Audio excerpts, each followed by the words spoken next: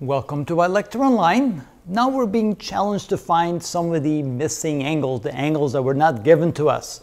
We have a rather complicated structure here. We're told that these two angles are equal to one another at 21 degrees. These two angles are equal to one another at 50 degrees, and these are two right angles. Now they're asking us to find the value for angle A, the angle B, and the angle C. Let's start with the angle C, because you can see that 21 degrees and C are supplementary angles. That means that they should add up to 180 degrees. So we can say that 21 degrees plus C is equal to 180 degrees. So that means C is equal to 180 degrees minus 21 degrees. So C is equal to 159 degrees. So that gives us the first angle. Now the next two are a little bit more difficult to find. Sometimes it helps to subdivide an angle. We can draw an angle, not an angle, but a line that's parallel to the base of this big triangle right here. And so you can see that this side right here should be parallel to this side.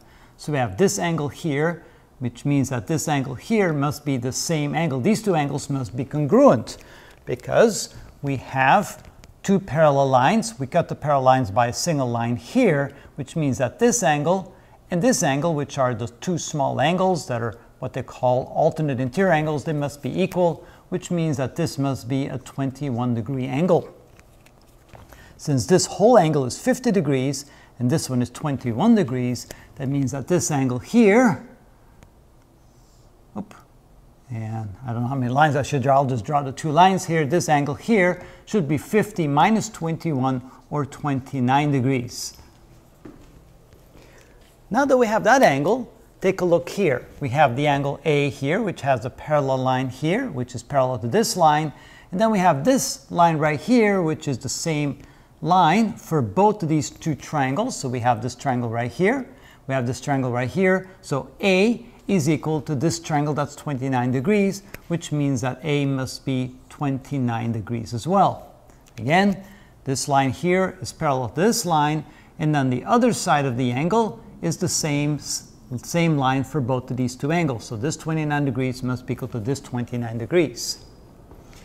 So now we need to find angle B. Well, since this is parallel to this, we could say that this is a 90-degree angle. And then if we take this triangle right in here, we have a 29-degree angle, we have a 90-degree angle, and we have the angle B. And the three angles should add up to 180 degrees, the angles of any triangle. So we can say that we have 29 degrees plus the right angle here, which is 90 degrees, plus B must add up the three angles of a triangle, which add up to 180 degrees. So we can say that B is equal to 180 degrees minus 90 degrees minus 29 degrees. That's 90 minus 29, which is 61 degrees. So that means B is 61 degrees, C is 159 degrees, and A is 29 degrees.